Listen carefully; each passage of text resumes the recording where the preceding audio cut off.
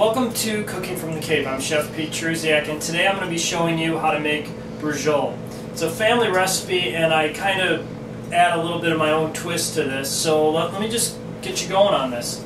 We start off with ribeye steaks. These are cut about 3/8 to 1/4 of an inch thick, and then we're going to pound them even thinner. The easiest way that I find to do that is to lay out some plastic wrap. Take my steak, fold over the top of the plastic wrap. This just helps me keep my work surface nice and clean. And I'm going to use my mallet. And I've done this in other recipes as well. I'm going to use the flat side. I don't need to use the tenderizing side because ribeyes already have a good amount of fat running through it, and we don't really need to tenderize the steak anymore. We just need to get it thin enough so we can stuff it and roll it. So the easiest way to do this is after you put the plastic wrap on top, you're going to want, when you go to hit down on the steak, you're in the same motion of hitting down, you're going to want to pull it towards you. So I'm going to drag that mallet towards me. And instead of moving my mallet around on my cutting board, I'm actually going to rotate what it is I'm pounding. So again, hit it and drag it towards you. So I'm going to do that until I get this spread out about twice the size that it starts off as. Alright, after our meat has been pounded thin, we can now start to talk about what ingredients we're going to put in here. I like to mix them all together, so we're going to take our onions, which I've thinly sliced. To give you an example, it's probably just under 1/4 of an inch sliced the long ways, not the round ways. Peppers are also sliced nice and thin, roughly about 1/4 of an inch to 1/8 of an inch. I use one yellow onion and one green bell pepper. This is oregano that we grow in our garden here. I've just picked the leaves. These are real small, tender leaves, so I'm not going to chop them up. I'll just drop them right in with the other ingredients. 4 cloves of garlic minced. And I mix everything together, and you'll see why in a little bit. And then this is about 30 dates that I've cut into quarters. So I've cut them the long ways, so you get these really nice long pieces. A lot of recipes will call these raisins. I think dates just are a little bit sweeter, so I like to use those instead. Also kind of fond of dates. So we'll use those. Again, you can use raisins if you would like to. And then at this point, I'm going to add a touch of oil to this just to help combine everything and give it a little bit more flavor. This is a combination of canola oil and extra virgin oil that I also will saute this whole dish in.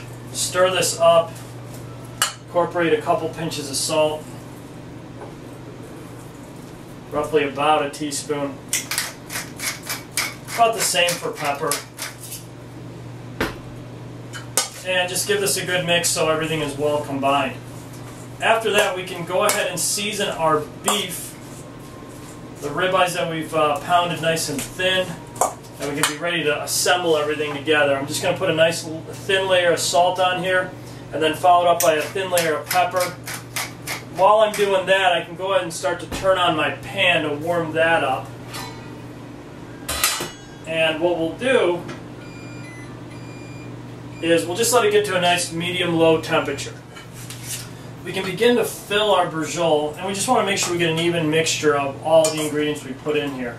So I'm just going to grab a little bit of the onions, some of the green peppers, make sure I grab some dates, some of the oregano, some of the garlic. And don't be too scientific in this, just make it look so it looks like there's an even amount. And we're going to go ahead and roll this up now.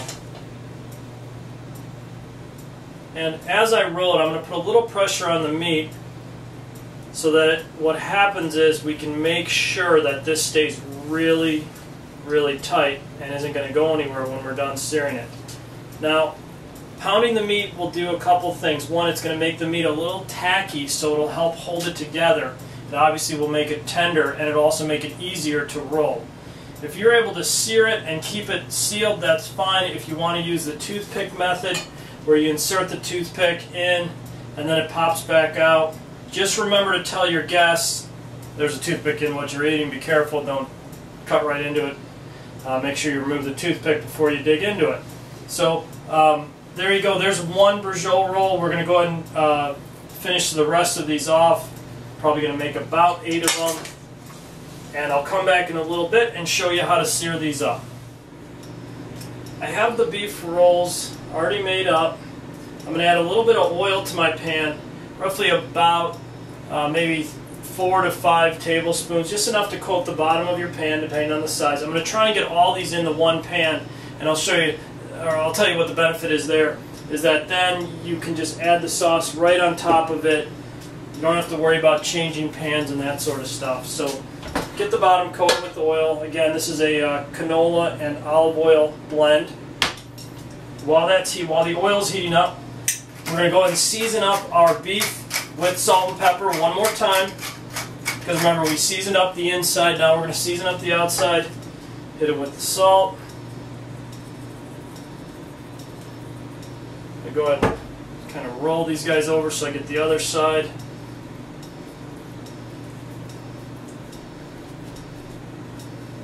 And you know, I can stress seasoning enough here to the point that if we get this seasoned properly, we don't have to really season the dish at the end.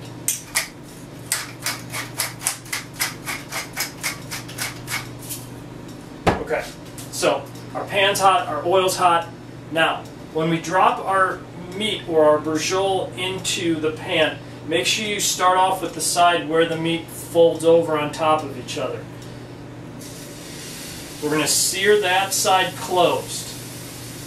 We'll do that for all of these. Just sometimes you got to find where the toothpick is, or just kind of inspect your handiwork and see, all right, well, it folds over here. This will help out in the long run.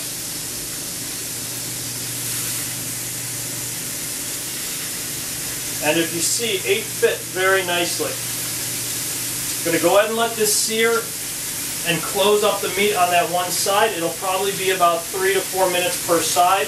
We'll then take that Braciole, we'll roll it over, sear the next side, then roll it over, sear the next side, and then finally sear the 4th side. And then we'll come back and I'll show you what that looks like when we're almost ready to add our sauce. The Braciole's nice and caramelized. We made sure it was brown on all the sides. We're now going to pour in our tomato sauce, which we've used in a few different recipes. I'm just going to make sure there's enough of the sauce in the pan so that the Braciole gets covered about halfway up. You don't have to completely submerge these, but you want them about halfway up along the side. And at that point, we're going to put the cover on the pan, put it in a 325-degree oven for roughly 45 minutes to an hour.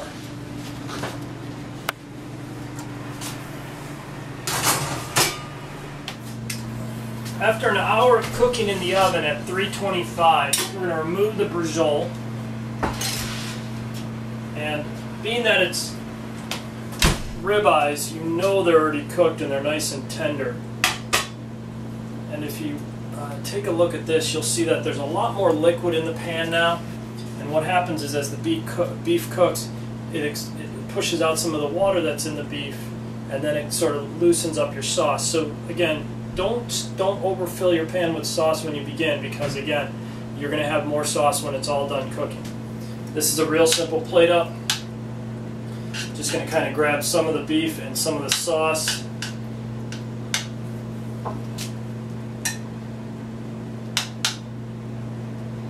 And what I like to do is I'll just garnish it with, again, with a little bit of oregano.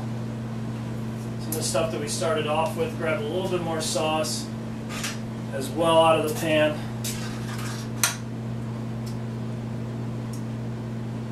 And this would work fantastic with a little bit of pasta, maybe a different type of vegetable as well, but it stands almost by itself as an entree. And there you go.